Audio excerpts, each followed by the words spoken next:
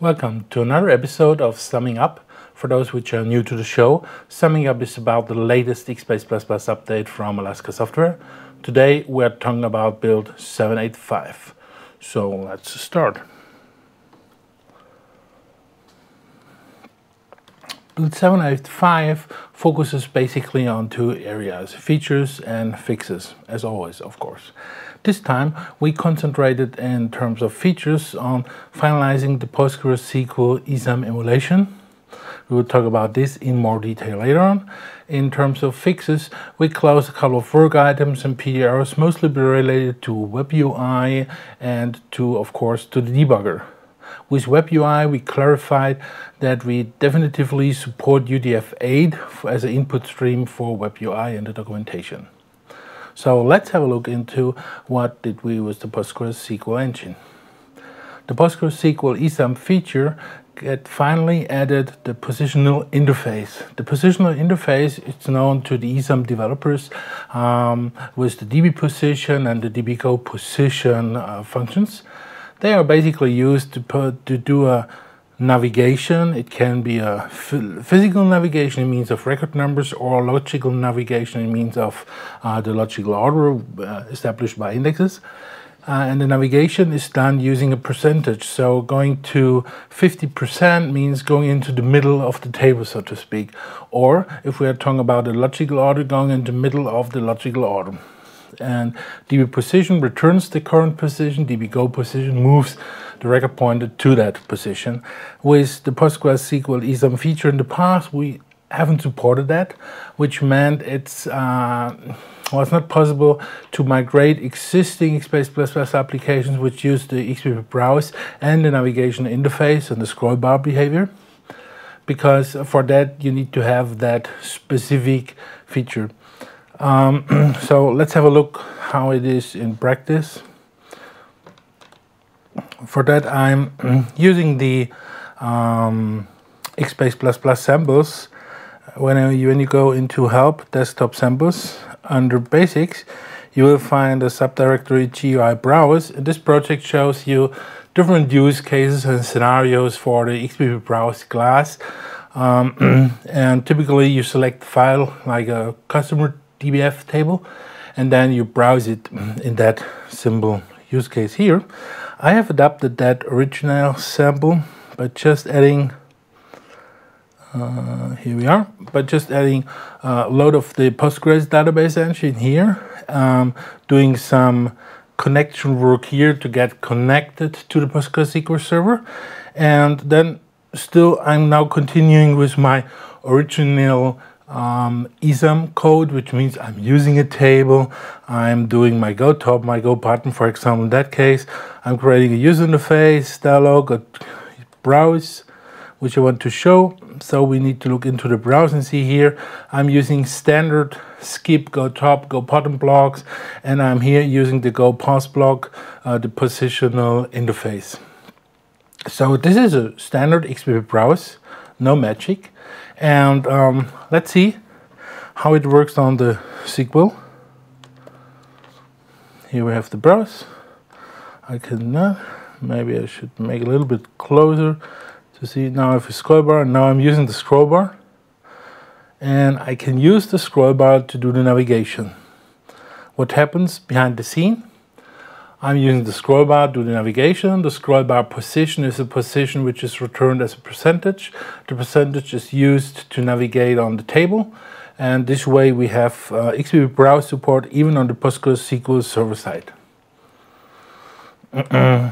So what's the difference between using a browse and a list view? Well, the point is, with a browse I'm navigating on the real data, while with a list view I'm typically having a copy of the data into my main memory. For example, let's see here, Mr. Feldman, and I'm now starting another desktop sample, this one, MDI demo. The MDI demo I have already recompiled to use the Postgres SQL support.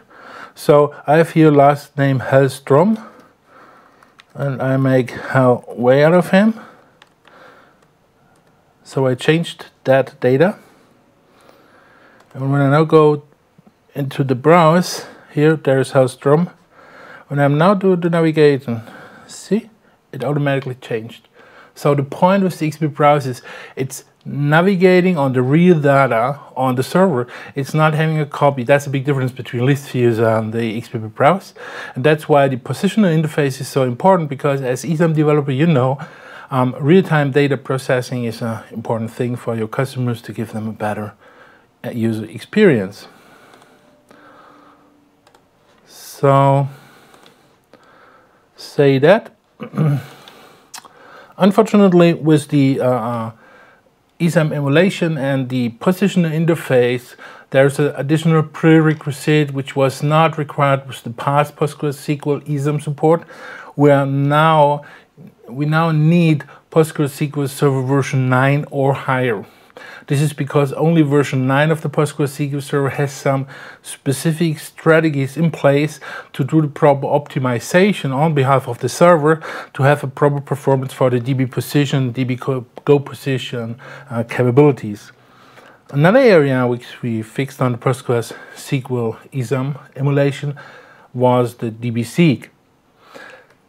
There have been a couple of worst-case scenarios reported by our customers which have rather large applications tried or already successfully moved over from the DBF CDX, DBF NTX world to the PostgreSQL ESAM emulation.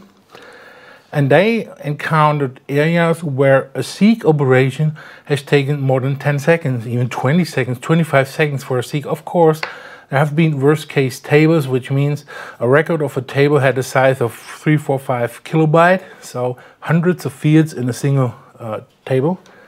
And the tables had hundreds of thousands of records, which means 1 million or something like that. So finally, we have been able to identify the root cause of these worst case scenarios and have been able to develop an alternate strategy and the seek algorithm of the PostgreSQL ESAM emulation. And we are now down to a couple of milliseconds, which means we are all set, because now, even in worst case scenarios, assuming the server is properly set up, we can guarantee you that your PostgreSQL experience in general, in means of seek and navigation, is faster than your DBF CDX or DBF NTX multi-user case. So the big question is, what is our recommendation? We recommend that you use DBF CDX files when you are doing high-performance local file data management. For example, when you want to gather data from sensors, use the DBF CDX. Nothing is faster than storing data in your local DBF table. You cannot reach that performance with a SQL Server system. Or if you are doing an application server, the application server runs on the same machine, so you can have your data also on the same machine. Data and logic on the same place is the fastest scenario. So why not create your application server, expose the interfaces using a web handler and a RESTful interface type, have it deployed into a virtual machine, and do the backup of the whole virtual machine. So you are backing up the data and your application. It's all in one. It's a unit and it works. And if somebody else needs your data, use RESTful interfaces to get the data. Another scenario is when you want to store non-secure data on your web application because you have some notebook or whatever data. Well, then use DBF CDX tables on your web server, because nothing is faster. You don't need to have a SQL server to store the data. This overhead can be avoided. Use DBF CDX tables, which are shared between all your web pages executing on the same machine. When you do the backup, anything is backed up, so it's a fine thing. Well, when to use the PostgreSQL Server? When you're creating new applications where you want to share data, it's a mission-critical application, then we recommend to use the PostgreSQL Server and the PostgreSQL ESAM emulation if you like. You can continue with your existing knowledge, meaning use your go top, bottom, seek, filter, skip, whatever. But have a look into the universal SQL feature. At least start to have a look into the select statement and see how easy it is to do the query processing compared to the navigational approach with ESAM commands. We also recommend to use PostgreSQL Server and the PostgreSQL database engine as an alternative to the Advantage database server. And if you're if you are having performance problems with your existing Xbase++ solutions in the field, which are using dbf CDX or dbf IntX tables, and we're talking about more than 3 or 5 users, then we also recommend to move over to PostgreSQL Server and the ESAM emulation, because you gain performance and reliability. So, said that, thanks for watching this episode of Summing Up. I hope you have enjoyed to get some information about the details we changed in the last 4 weeks on the product and delivered to you with the latest update. And hope to see you next time.